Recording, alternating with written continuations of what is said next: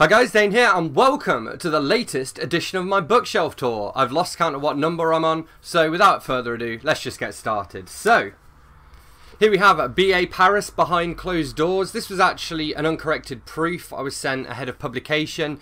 It was pretty good, it was also quite well received, and she's got a few other books now as well. It's basically a thriller, but in this book, the idea is that a wife is sort of kept prisoner in her own home because of her abusive husband, and she has to find a way out of it.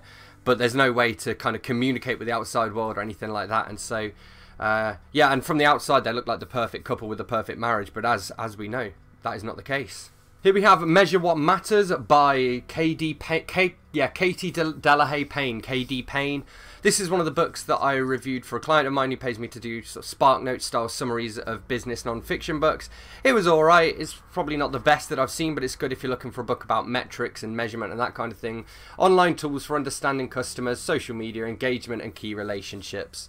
Then we have Dogtown by Louize Pastore, illustrated by Reinis Petersons. Now, I actually have a fridge magnet that was drawn specifically for me by Reinis Petersons when I met him in Latvia. These are two Latvian authors. This is middle grade. I'm going to read the blurb. I think that's the best way to kind of give you a feel for what it's about.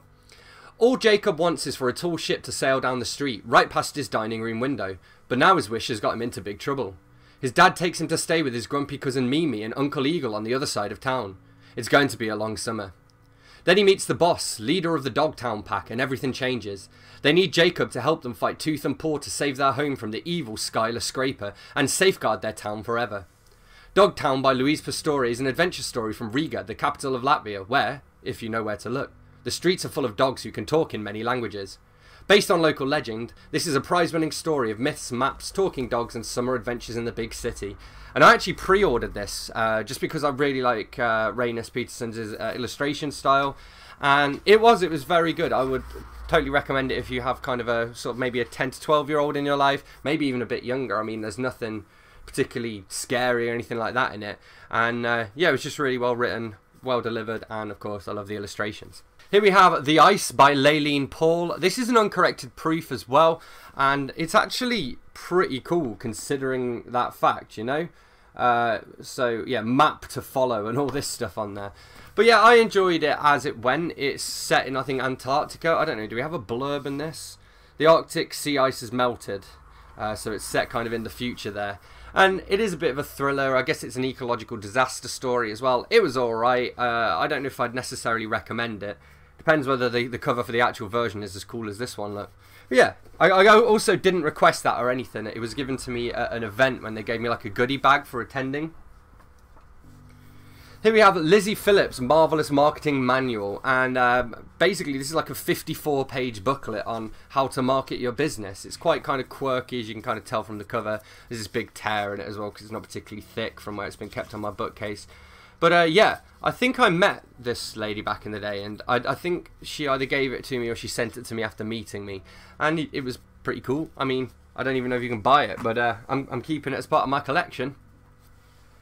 Okay, then these two go hand in hand, so we have Urban Dictionary and Mo Urban Dictionary by Aaron Peckham. So if you've ever been on Urban Dictionary, the website, these are basically accompanying books that are little dictionaries that include a bunch of the words that are on there. So Urban Dictionary defines all these kind of street and slang words, and these books kind of collect them together in the form of a traditional dictionary.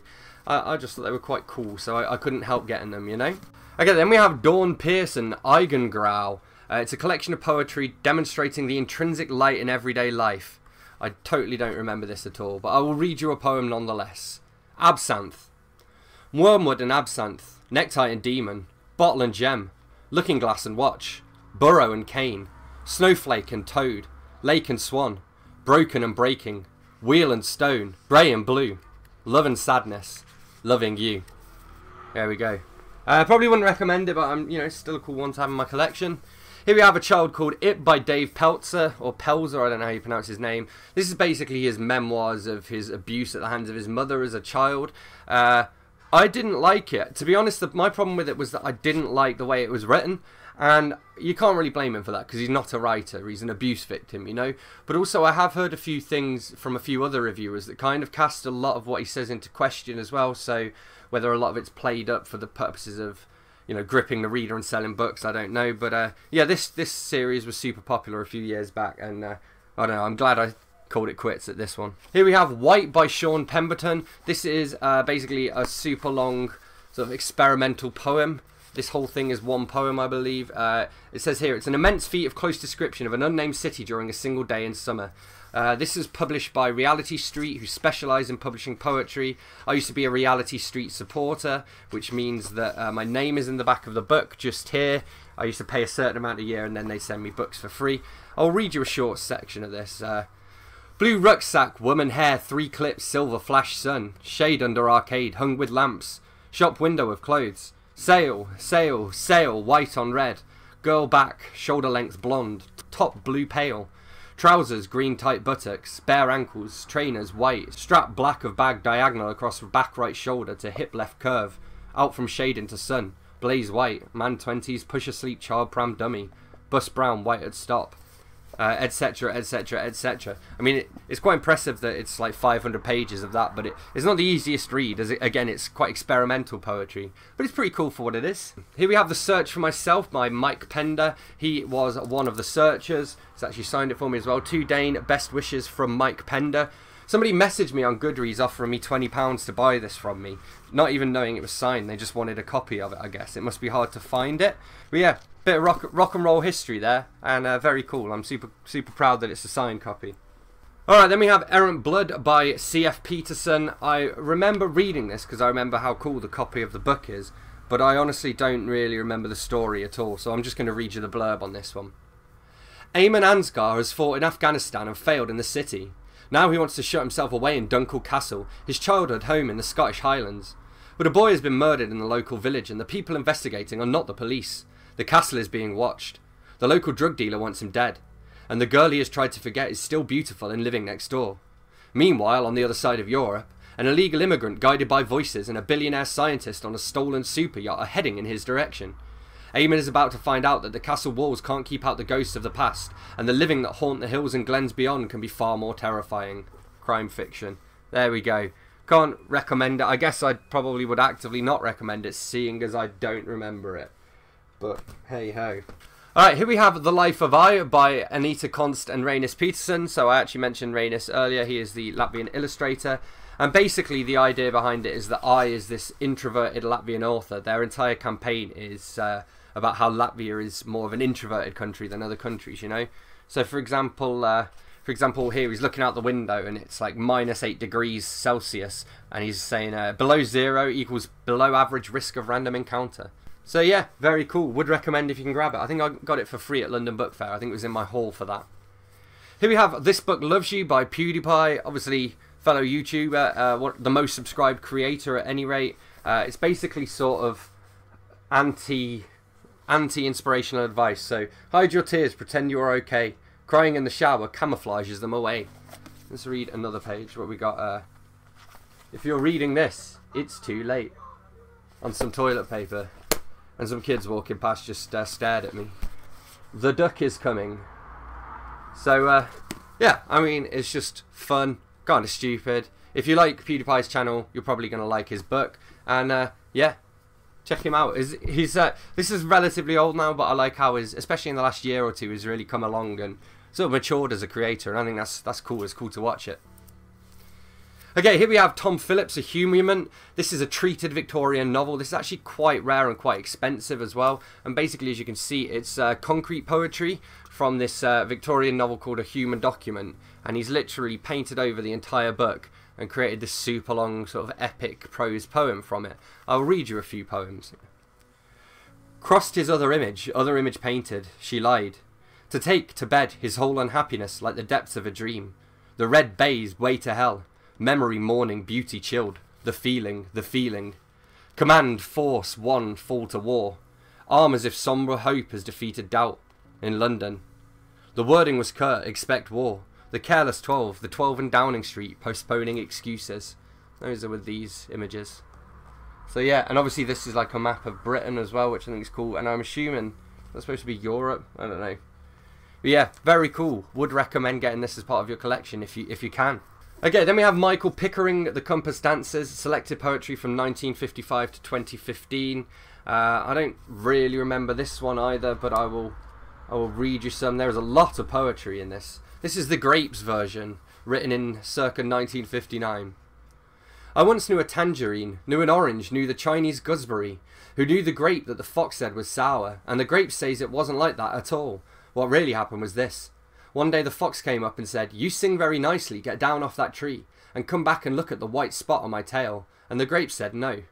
The grape said, the grape says, "You can, that I hain't a-coming down," so the fox canned it and played it over to the robin redbreast, who being a singer had been interested.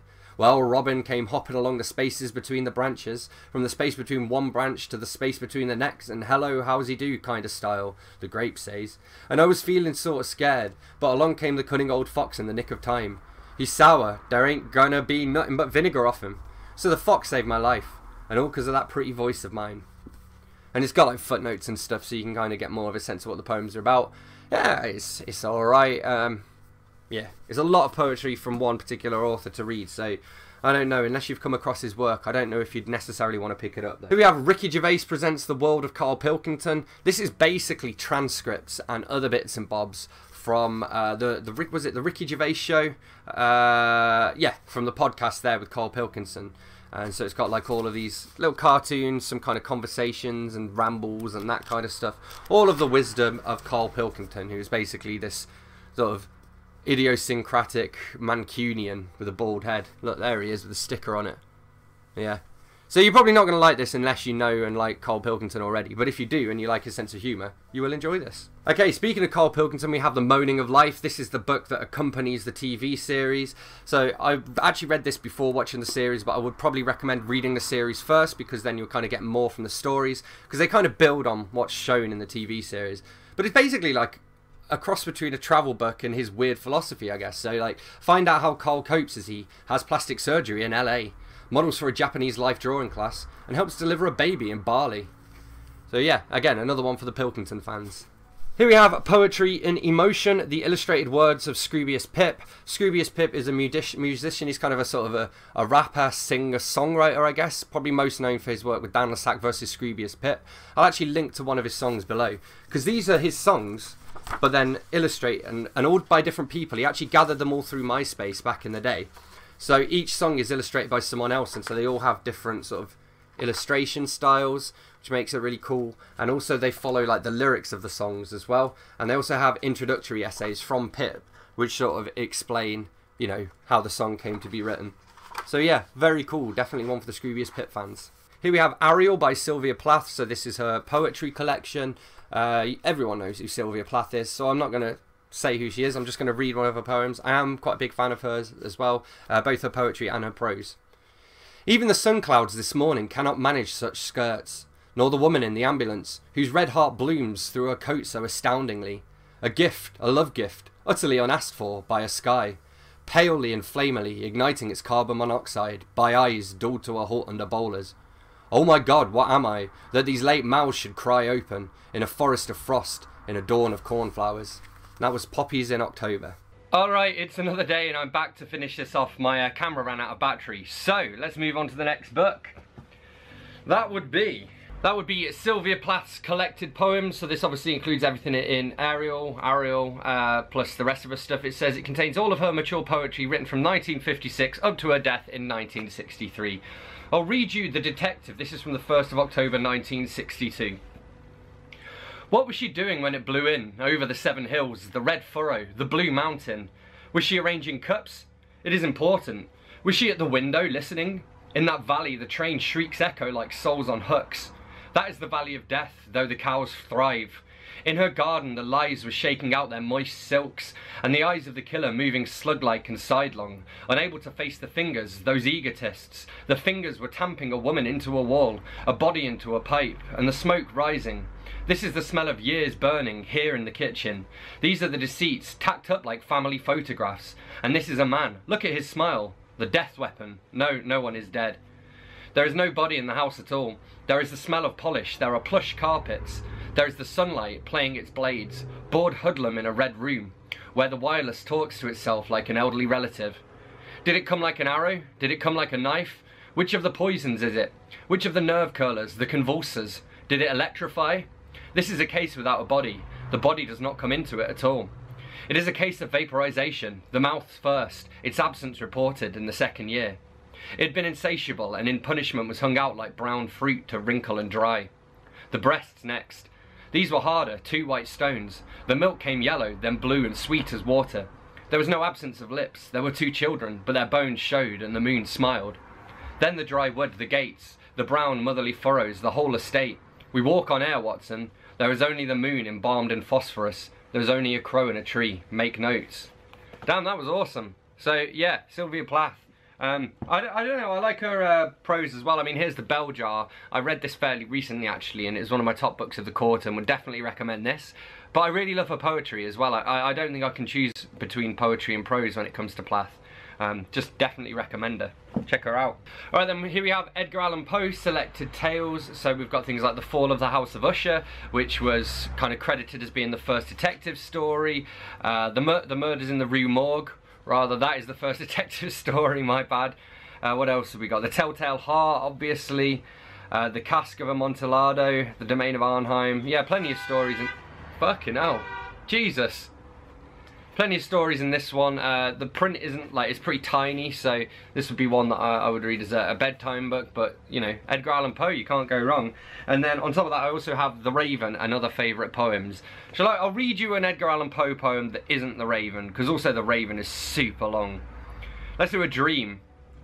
In visions of the dark night I have dreamed of joy departed, but a waking dream of life and light hath left me broken-hearted. Ah, what is not a dream by day to him whose eyes are cast on things around him with a ray turned back upon the past? That holy dream, while all the world were chiding, hath cheered me as a lovely beam, a lonely spirit guiding. What though that light through storm and night so trembled from afar? What could there be more purely bright in truth's day star? So there we go, Edgar Allan Poe. And that was an Edgar Allan poem. This is No Apology Anthology, which says, contains working class intellect. This is by the Poets on the Hill group, that's why it comes here. Let's read you one of the poems. There's like little illustrations and stuff in it and some photographs. Let's read The Lantern Parade. This is by Dawn. Here is Dawn, here is a drawing of Dawn with a pint. The night was cold and still. A haloed moon shouldered the sky's dark mantle, and Earth's sister star drew close as the caterpillar crawl of dancing firefly light ascended the giggling hill. 3 choirs sang childishly in the encircling church at the top of the world, and Christmas was revived, a community present for our children gathering in a festival of light.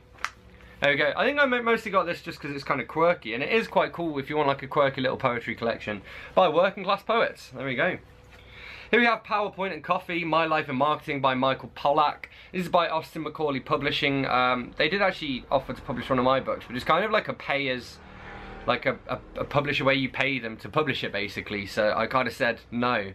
But yeah, I mean their formatting and layout and stuff's alright, but I wasn't particularly interested by this, to be honest. I gave it quite a low rating at the time. But I thought it might be interesting because I obviously worked in marketing as well, but alas, not really my kind of thing. Here we have Tangerine Sky, edited by Terence Portelli, and this is Poems from Malta. I actually picked this up from the Malta stand at London Book Fair.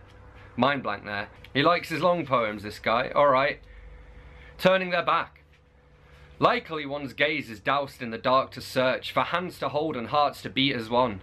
Likely one's mind weighs not but still can see and fathom coils dreamt up by those who lead. Likely they drown not in waves of inward swim, but on the shores of indifference. Likely they think night's tears a drizzle on them, knowing not to dream once more of a shipwreck. These sails will not redeem the enslaved souls of other lands unmindful of their kin. No voyage this, bringing comfort and joy, to strike one's mind with a hint of escape. This land's unable to bear illegals, for it spends its wealth on coloured fireworks. Night of death, better dead on arrival. Tearless the island's children mourn their loss.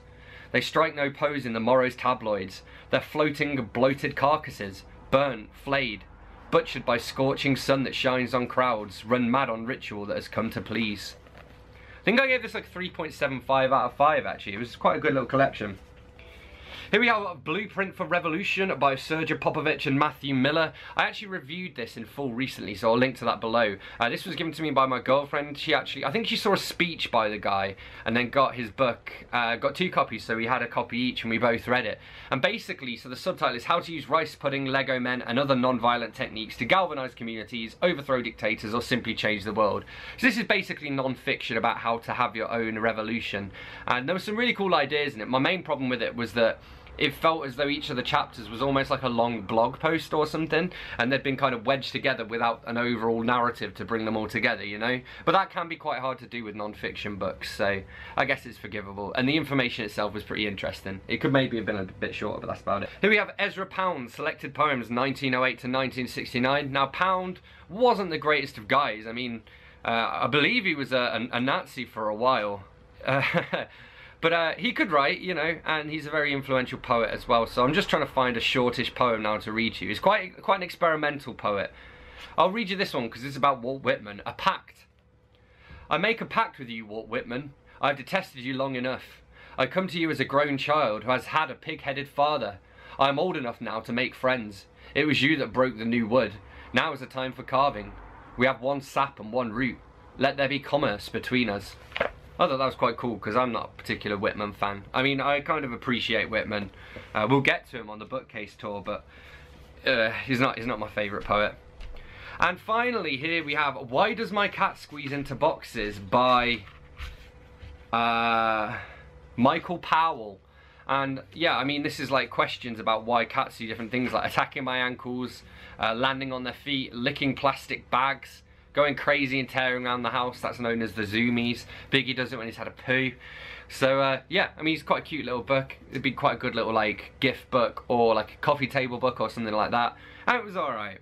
So yeah, that brings us to the end of this bookshelf tour. Next would be my Terry Pratchett collection, but I actually previously did a video of that, so I'll link to that below as well. And in like my bookshelf tour playlist, that's effectively the next episode.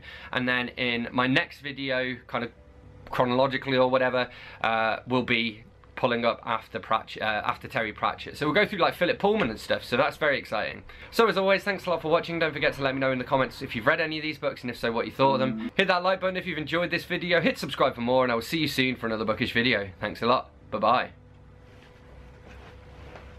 I've just realised that anybody watching this video with like a Google Home around, I've probably just stopped them from watching the video by telling Google to stop. That was a bit of a mistake. Oops.